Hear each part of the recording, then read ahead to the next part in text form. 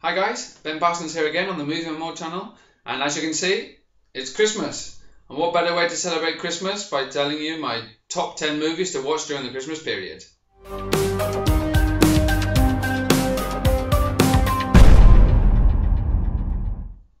Okay, the first film on my Christmas movie list is Jingle All the Way. I'm sure many of you have seen it. It stars Arnold Schwarzenegger, and it also stars Jake Lloyd, who starred as Anakin Skywalker in the Star Wars film. Okay, it's directed by Brian Levant, who also directed Beethoven and The Flintstones. So he's no stranger to comedy films, but this time he's come out with a Christmas edition. Okay, and basically it's about Arnold Schwarzenegger's son who really wants an action figure, and his son who's promised him this action figure forgets completely about buying it for him.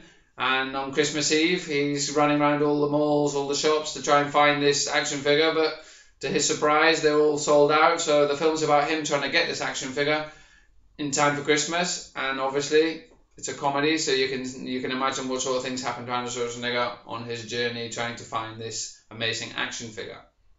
And I really enjoyed this film. Arnold Schwarzenegger, as you know, does a lot of action films, but also he's not a stranger to comedy, and for a Christmas film, I enjoyed this. Yeah, Jingle All the Way with Arnold Schwarzenegger. Okay, the next film on my list is National Lampoon's Christmas Vacation. Okay, it's the third film in a series of National Lampoon vacations. The first one being National Lampoon Vacation, the second Vacation in Europe, and now we have the Christmas Vacation. And it stars Chevy Chase, and as always, his films are great comedy film. I really enjoyed it. And basically it's about him. He's Mr. Griswold in the film. He's attempting to organise a perfect Christmas for him and his family. But as always in these types of films, everything that can go wrong does go wrong. And it's a great family entertainment Christmas movie. And I also really enjoyed this film. Okay, the next film is Polar Express. Polar Express stars Tom Hanks. It's an animation film, and he actually does the voices to 6 of the characters in the film. There's also a star appearance. Steve Tyler does the voice of the head elf in the film. It's directed by Robert Zemeckis, who also directed great films like Who Framed Roger Rabbit, Forrest Gump, and even Back to the Future. And basically it's about a young boy who's been told that Santa Claus doesn't exist. And one Christmas Eve, a train's up outside his house, and he goes outside to investigate. And there's a train inspector who steps off the train and invites him in and gives him a ticket. And this ticket's going to take him all the way to the North Pole to show him that Santa Claus does exist and that he shouldn't have any doubts. Okay, it's a great children's film. It's a great Christmas film for all ages. And the animation is really stunning. It's visually stunning. And I really enjoyed this film just as much as any other Christmas film that's been done in the past. Okay, the next Christmas film on the list is The Santa Claus. It stars Tim Allen, and it was actually his first big screen debut, and he did really well in it. I really enjoyed this film. Every time I watch it, it makes me laugh, even though I know the plot. Always makes me laugh. And basically it's about a man who's got to look after his son, and one day his son is at home and they hear a noise on the roof, and they think it's an intruder, and they go outside and there's a man on the roof, and they call him or they shout at him, and he loses his concentration and he falls off the roof and he's killed. And it's Santa Claus.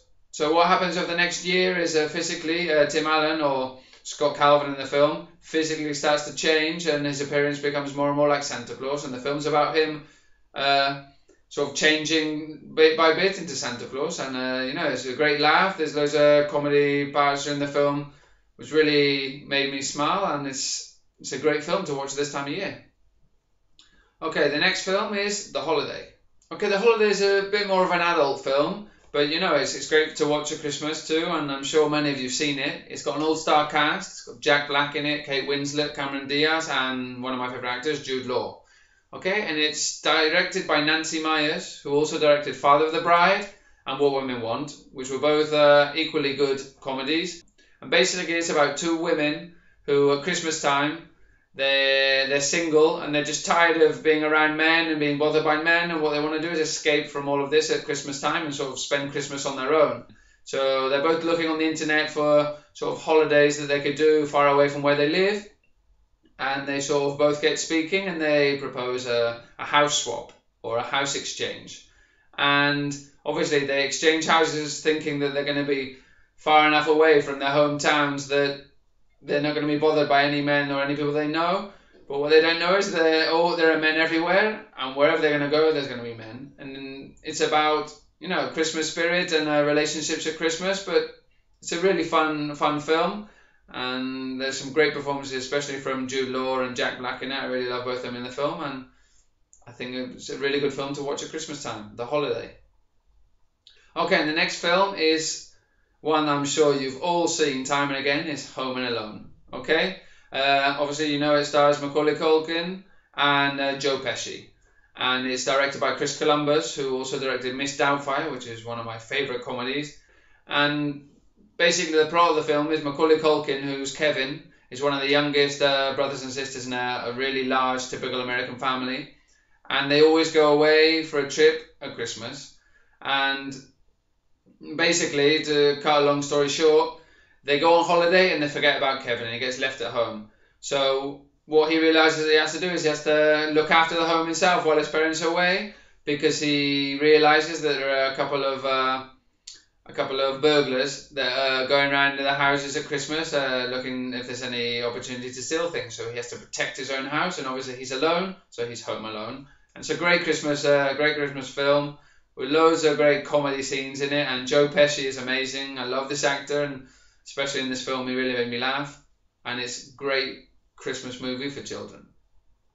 Okay, the next film is Arthur Christmas. Now, Arthur Christmas is another animated Christmas film. So, as you can imagine, there was an all-star cast of voice actors. Okay, but the main two that come to mind are James McAvoy, who was Professor X in X-Men, and also Bill Nighy, who plays, I think his name is Rupert Scrimshaw in Harry Potter, The Deathly Hallows Part 1 and 2. And they do really good parts in this film. Their voices, they really bring the characters to life. And I really enjoyed this film. It's actually a recent one. I think it's 2011 or 2012, so it's a recent one, but it's made it onto my list. And basically it's about a boy called Arthur who works with the elves in the North Pole, and they help prepare things for Christmas. And the film shows you how it's possible that Santa Claus can deliver presents all around the world to all the children in the world just on one night. But this particular Christmas, a mistake happens, and Arthur has to sort of save Christmas himself by correcting the error that's occurred on Christmas Eve. And that's why it's called Arthur Christmas, because he has to save it himself. Okay, the next film, I can't say it's really for children. It's a bit of a dark comedy. It's called Bad Santa. Okay, and it stars Billy Bob Thornton and also Bernie Mac. And basically, it's about Billy Bob Thornton is a robber, and what he does is every Christmas he gets jobs as Santa Claus, and with his partner, or with his partner in crime, who stars as an elf, they pretend to be Christmas in malls and shopping centres around America. And while they're saying Merry Christmas to the children, giving them presents, what they're actually doing is scoping out the mall to see what shops they can steal from, and which shops have got the most money to steal on Christmas Eve.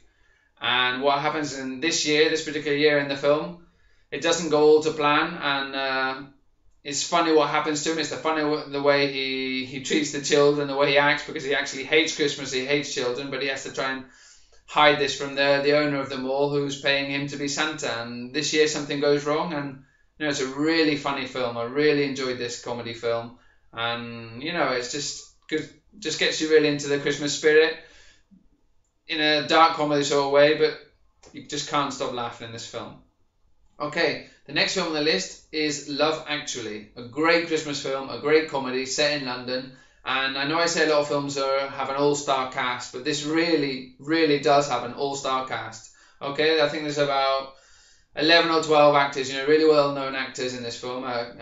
Colin Firth, you've got Hugh Grant, Keira Knightley, Liam Neeson, Rowan Atkinson, Bill Nighy, Emma Thompson, Laura Linney, and also Martin Freeman. And Martin Freeman, if you don't know, he's actually Bilbo Baggins in the new Hobbit films.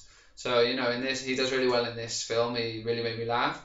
And basically the plot of the film is loads of different people living in London, and the way their relationships develop during the Christmas season, and the way people break up or meet new people.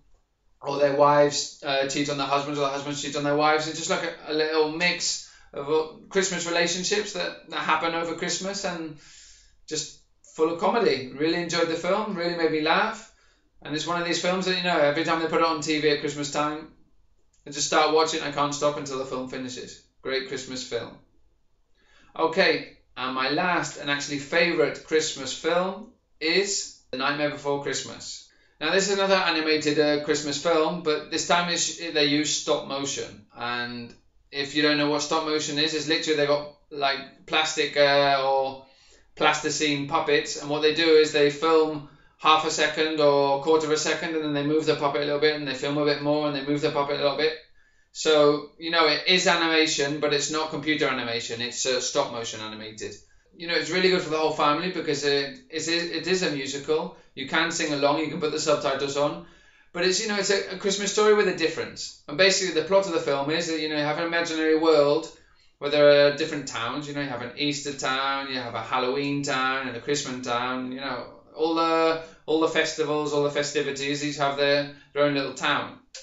And the film follows Jack Skellington, who is the leader or the most important person in the Halloween town.